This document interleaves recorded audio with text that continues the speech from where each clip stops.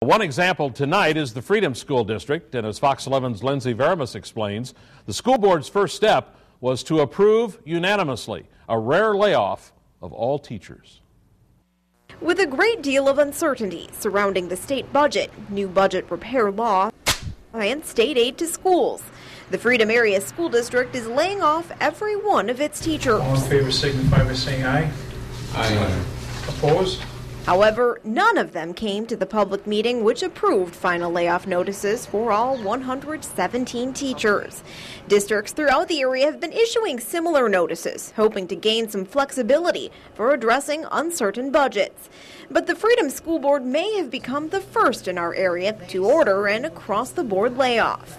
The district plans to rehire most of those teachers, but says it needs more time to assess an up to $1 million shortfall. Educators received preliminary layoffs about 2 weeks ago. District Administrator Lois Cuff wouldn't talk with us on camera, but calls the decision a technicality. She says this isn't what the district wants, but says the state has left Freedom with few options. The president of the teachers union wasn't available to talk on camera, but tells Fox 11 Freedom teachers were expecting the move. He says they're nervous but not angry at the board. The union says language in its current contract ensures that teachers will be rehired by seniority and at the same salary. None of the 7 board members would comment. The New London School District also issued preliminary layoffs to all teaching staff, but has now finalized an amended contract with its teachers.